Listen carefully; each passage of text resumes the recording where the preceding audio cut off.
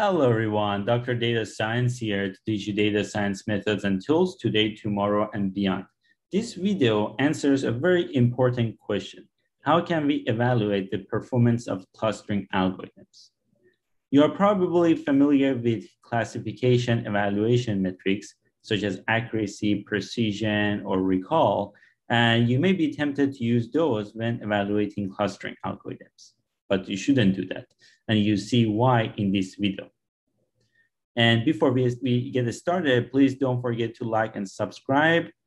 And this will help me to show these videos to more interested people like you.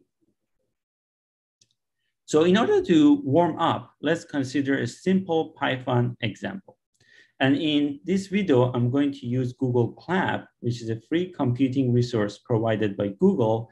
It works very much similar to Google Doc. So you can just create this Google Colab file, and then you can run basically any code that we have here. Because we're working with arrays here, I'm going to import NumPy as NP. And scikit-learn is also a machine learning library that has benchmark data sets and has the implementation of classification and clustering algorithms and many more things.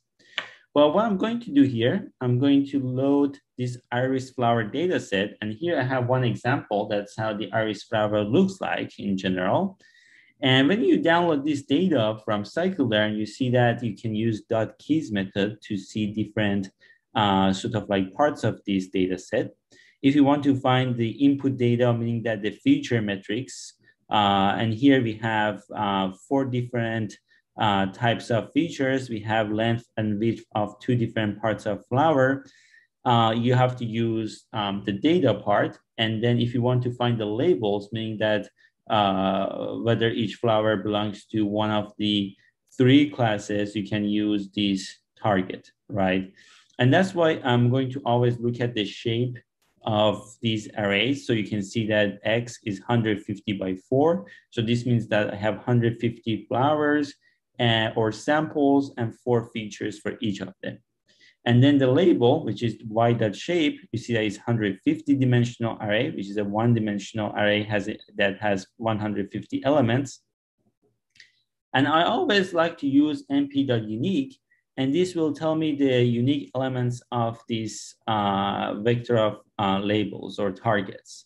And we can see that we have 0, 1, and 2. So that's why I mentioned just a few moments ago that we have 3 different types of flowers or classes here. But in order to make this problem simpler and we can visualize everything, that's sort of like my goal in this video, to simplify understanding the problem. I'm going to only work with 2 of the features. So I'm going to index feature number or index 2 and 3. And this is the petal length and width. And I'm going to also convert this from a 3-class classification problem into a binary classification by checking each target value and see whether if it is equal to 2 or not. So if it is, then it would be true. And when I convert this to an integer, which is this part, I get 1, and otherwise I get 0. So I'm going to again look at the shapes and also np.unique, which gives me the unique elements of the vector of labels. And you can see that now we have a binary classification problem. So what is the main difference between supervised and unsupervised learning problem? We can see that on the left figure, we have a supervised problem. In this case, our training data consists of the input features and their corresponding labels. So that's why here we have everything color-coded, right? So we have X 150 and Y 150. So we have 150 training examples here. And in this case, I've just used logistic regression to separate these 2 classes. And you can see the sort of like the dashed black line that separates the 2 classes. However, in unsupervised learning, which is the figure that you see on the right, we can see that now we don't have any more labels. So this means that our training data consists of X1 to X150. and there is extra 150 here that we don't need it.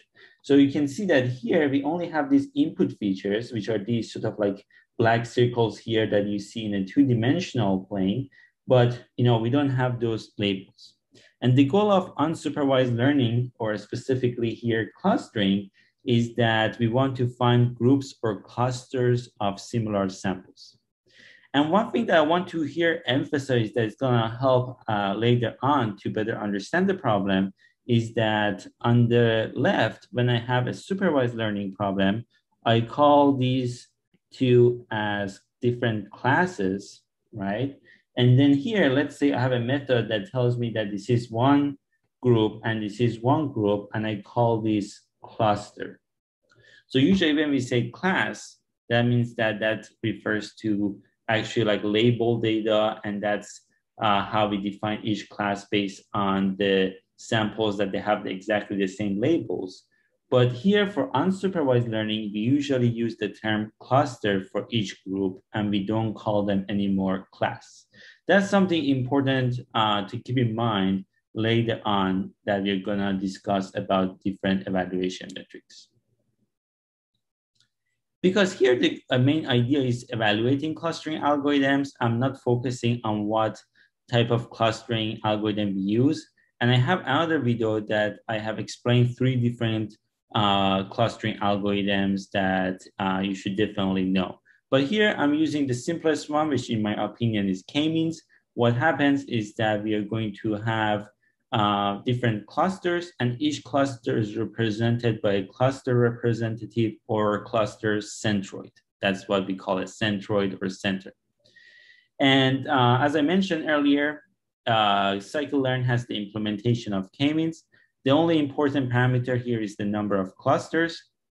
And the other thing that I've done here, which is very useful, and if you don't know it, I'll definitely recommend you to use it, is that you can use the method .fit and .predict for training and prediction, but you can also merge them together if you just care about the labels. So that's why here I'm using fit_predict. So I can get the labels of those sort of like samples in clusters in one line of code here. So I don't have to do write the training and testing or prediction part separately.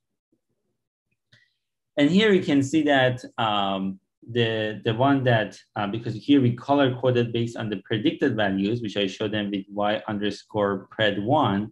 And the reason I call this predicted one, because in the next slide, I have another set of predictions. So I wanted to set the difference here. And the reason for that, I can explain this here, is because we have this random state here, and random state tells us how we initialize the k-means clustering algorithm.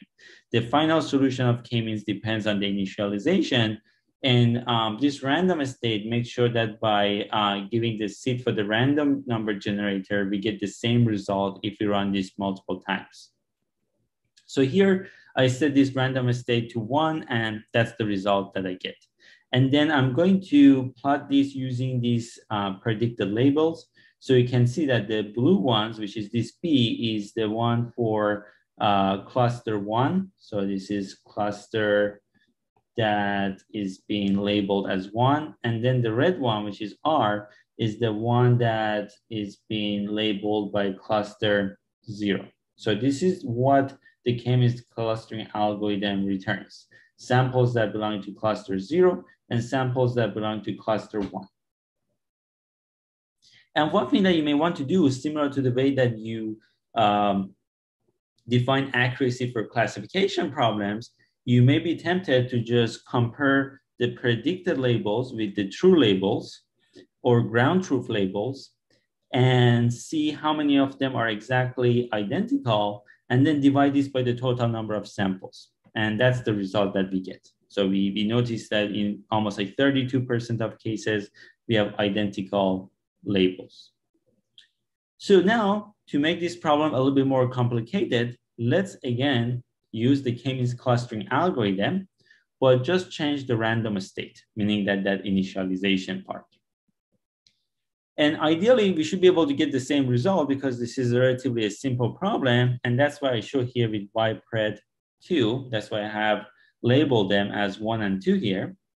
And let's look at the results here, because if you look at this one with the one that we have in the previous slide, you see that the reds and blues are sort of like they have in different places right now, right? So the blue ones are the ones that label cluster 1. Remember, before they were cluster 0, so now they're cluster 1. And the red ones, which is this R, now it's clustered as label 0.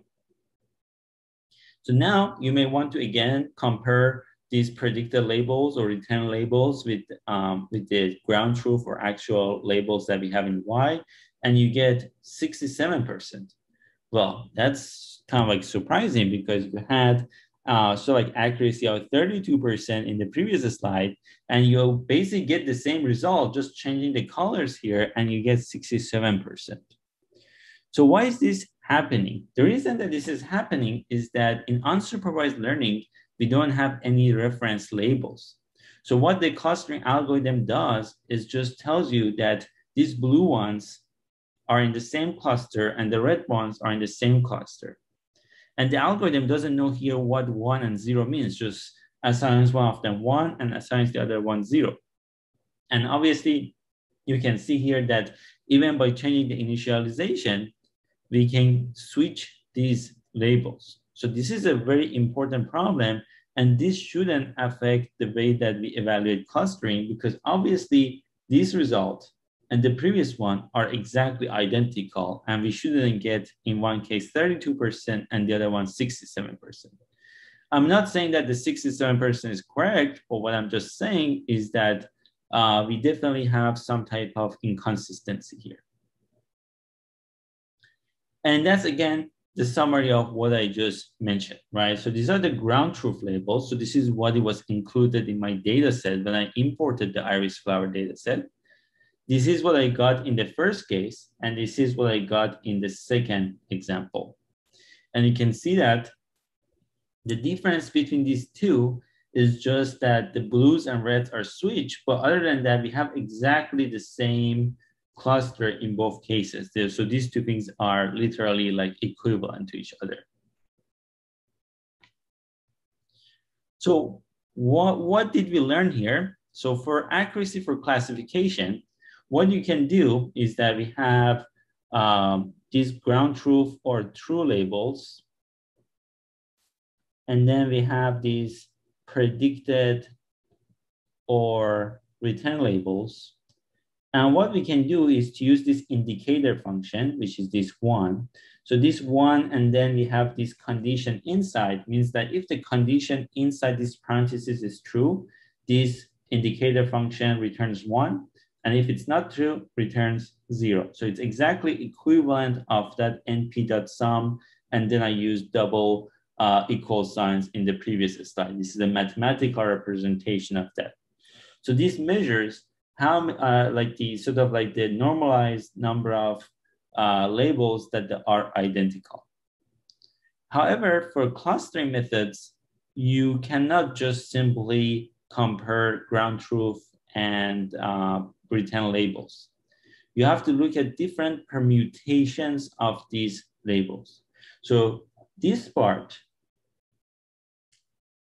and here I think I made a simple mistake here because we have n elements. So this is technically indexed at 0. This is something that I'm going to fix here, right? Because usually in math, we index things from 1, but in Python, it starts from 0. And from 0 to n-1, we have n elements. So that's what I just fixed here. And so this part is exactly the same as what we have here, except the fact that now we have to look at all the permutations and look at the maximum of them. So trying to find the best assignment that we can find to sort of like match these return labels with the true labels. So one way of thinking about this is to use something that is called V measure. And in order to find this V measure, we have to define two other concepts. One of them is this homogeneity, and the other one is completeness. So what is homogeneity? A perfectly homogeneous clustering is one where each cluster has samples belonging to the same class labels. That's why here I told you before that I want to distinguish between the way I define cluster and class. So when I say cluster, means that what or whatever the clustering algorithm returns as the same group. So if we have this cluster and a lot of samples in it, and those samples that all belong to the same actual class label, then this means that we have a perfectly homogeneous case. A trivial case here is that when you cluster each data point separately, so you can see here, I have a simple example with 4 data points. And if I cluster them into 4 groups, now when I look at, let's say like this red one, this has only samples from one label, from one class label. And this is just because, we are just restricting each cluster to be include one sample from a class. And obviously this is not, what we want to do, because then it's pointless to do clustering. But it is something that gives you a perfectly homogeneous clustering. But what is completeness? Completeness is almost the opposite side of this. A perfectly complete clustering is where all samples that belong to the same class are actually grouped into the same cluster. And one trivial case of this is, let's say here again, we have 4 data samples instead of 150. And when we just assign all of them to one cluster, right? So you can see that now this is a perfectly complete case because all samples that belong to the same class are grouped into the same cluster. Obviously, we cannot contradict this. So you can see the sort of like the tension that we have here between homogeneity and completeness. So now we can define something called the V measure. So as I said, V measure relates to homogeneity and completeness. And we have the equation given here in scikit-learn. So here we have a parameter called beta. And let me just write this equation. So the way that we define this sort of like a score, the V measure score, is as 1 plus beta times homogeneity times C. And then we divide these by beta times H plus C. And it is also common to set beta here equal to 1. So you can see that that's the sort of like the default value. So when beta is equal to 1, then this measure would be simply 2H times C over H plus C. And this is basically the harmonic mean between homogeneity and completeness. So it is definitely better in this case that both H and C have larger values. And if one of them is really large and one of them is really small, then that definitely reduces the value of V, which is not something that we want for high quality clustering. But the point that is really important here is that if we look at this V measure score and we compute this using those to predict the labels from our example, now we can see that we get back the same results, regardless of the initialization technique that we use.